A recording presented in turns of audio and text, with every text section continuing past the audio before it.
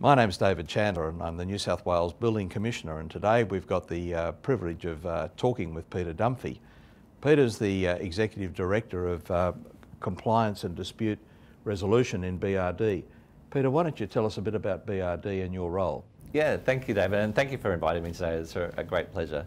To me, Better Regulation Division is really about protecting the consumers and protecting the public and delivering innovative regulatory services. So we are like a collective of regulators, a little bit like Service New South Wales for regulators, in that we bring together a whole range of regulators, and that includes fair trading, safe work, liquor and gaming, mine subsidence, and a range of other little regulators as well. And the intention is to really provide comprehensive and joined up regulatory services. From a regulator's point of view, what are the few of the most challenging issues? So for us, I think it is moving to much more to a proactive focus. Certainly in the past, we've certainly focused a lot on complaints and resolving consumer complaints, but we really want to get ahead of the curve in terms of that and make sure that we're actually preventing complaints from arising in the first place. So for us, it is focusing on the most important building standard issues, and that can be around waterproofing, it can be around structural issues, it can be around fire safety. So we really want to make sure that builders understand, and everybody in the ecosystem of the building work understand what they need to be doing. So for us, a focus on harm prevention rather than reactive responding to issues, preventing it before it occurs, building capability within the industry so that all of the players in the industry have the appropriate standards and capability to do their work, but also ensuring that consumers also understand their obligations and can exercise those obligations successfully. And it's also about creating a level playing field. We want to remove those riskier players. We want to make sure the people who are doing the right thing are protected and encouraged. From the 1st of September, of course, we've now got major legislation starting to stand up in New South Wales. There's the Residential Apartment Buildings Compliance and Enforcement Powers Act. That starts on the 1st of September. And of course, we're now doing the preparation to get the industry ready for the introduction of the Design and Building Practitioners Act, which really starts in effect from the 1st of July next year. It's really quite a big piece. What's happening inside BRD to get ready for that? Yeah, well look, I mean, firstly, it's been great, that collaborative relationship we've had with the Office of the Building Commissioner and working together on standing up a compliance team which is focused primarily and initially on the occupation certificate audits. So there's been a great body of work being done in getting both the resources into the organisation, but also upskilling and setting in place all of the systems that need to support that team. So we've now got, as of today, I think 14 new professionals on board, and we'll continue to grow that, and we'll be doing more recruitment. But it really is about making sure that they've got the appropriate skills. Now we're actually in the process of working with industry to test the audit tools, make sure we've got that right and that we're picking up the important issues and following those through. And that will be a phased process. So at the moment we're focusing on the occupation certificate audits, but in the subsequent phases we'll be looking also at the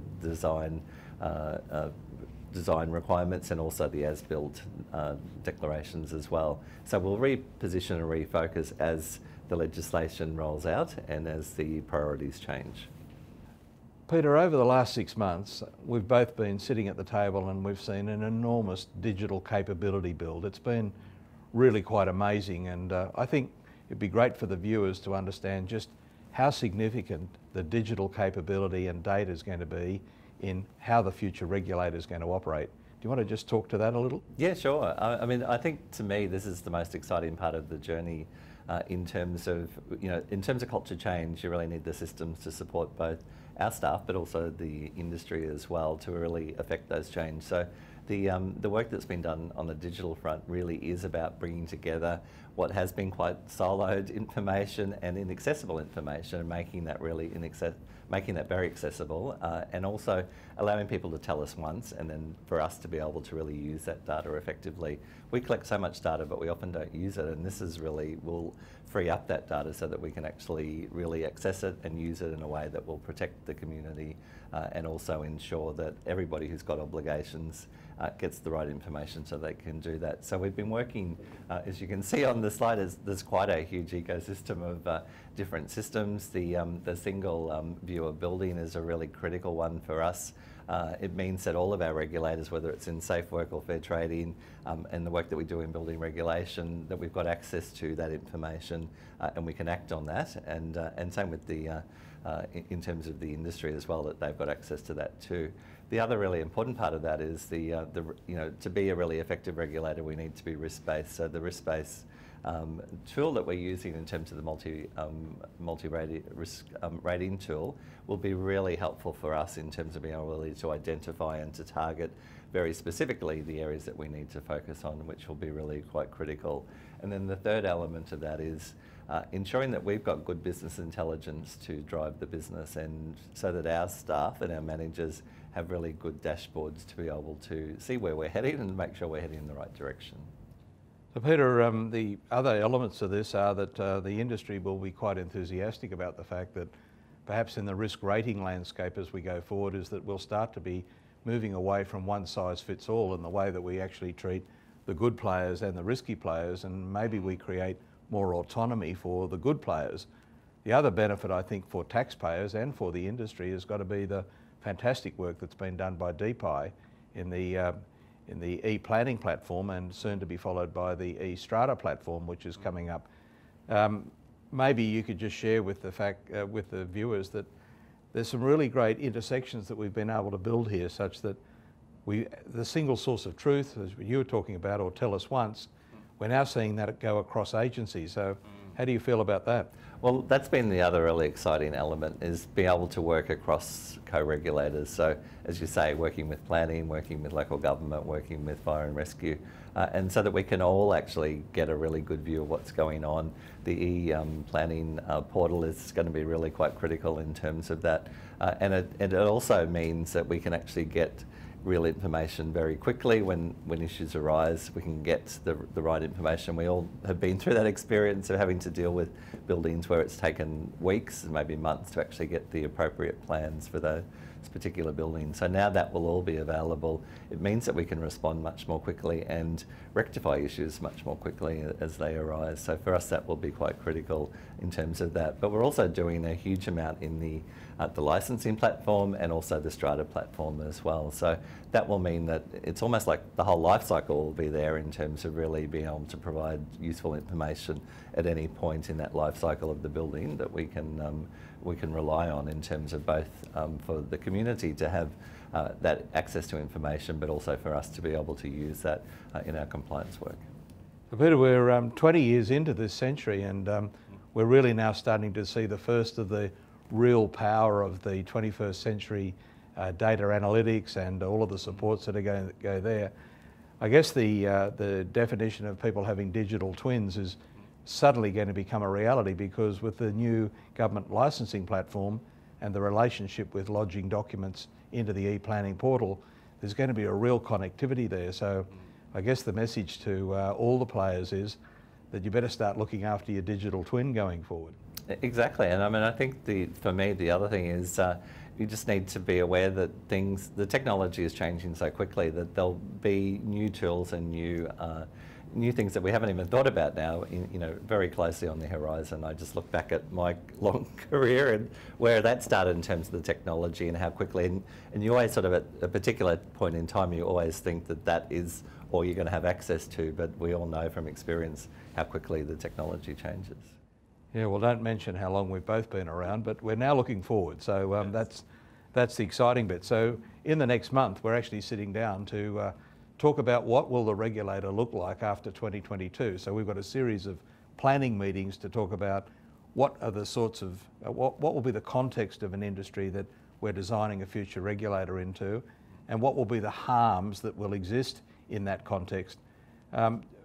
We've got a date with Destiny in March 2022.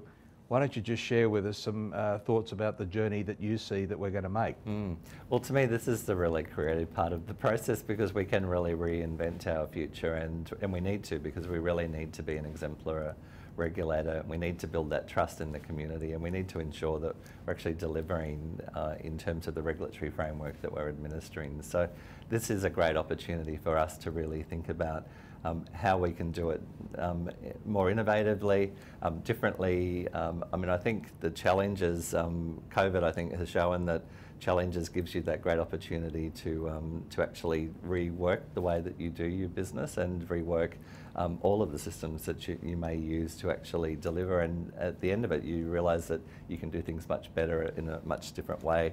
I think the crisis that we've had in the building sector has really given us that opportunity to reinvent how we'll operate. So the next 12 months is a very creative piece. It is really focusing on the customer at the centre, understanding the customer's journey and all of our community's journey in terms of the built environment, and how we as a regulator can really have the most impactive effect in terms of really ensuring that we are preventing harm. So viewers will have heard Peter's views on how all that's moving in the organisation he leads, and I'd want to acknowledge the fact that over 12 months I've seen the most amazing shift in enthusiasm and understanding of what we have to do in the next short while. Of course, BRD is just part of the overall Department of Customer Service family, and we are able to draw on all of the resources, the DAC and a whole range of digital capabilities, but expertise at the executive level. And we're working on an agenda that the Deputy Secretary has described to the team as a greenhouse project, and that fits into the government's lighthouse project. So this is very much, Peter, a contextual piece of the overall government's forward-looking agenda as to how do we serve the citizens of New South Wales better. So I think you can be congratulated, and you can take back to your team recognition already that we can see that transformation. So thanks a lot for coming in today and sharing your insights with the viewers today. Thank you, David, and it's been a great pleasure working with the Office of the Building Commissioner over the last 12 months, and it really has, you've been a great mentor to us, and it's been really valuable, I think, in terms of the collaborative relationship that we've had. Well, let's see if we can make that really turn into something substantive for the consumers of New South Wales, and as well, let's work on creating a better industry, because until we change the brand of this industry, we're not going to have an industry that's attractive to the next cohort of construction professionals and practitioners. So very much part of the work we're going to do going forward is about attracting people to come into this industry as a great place, a worthwhile place to work. So Peter, thank you for coming along today. Thank you, David.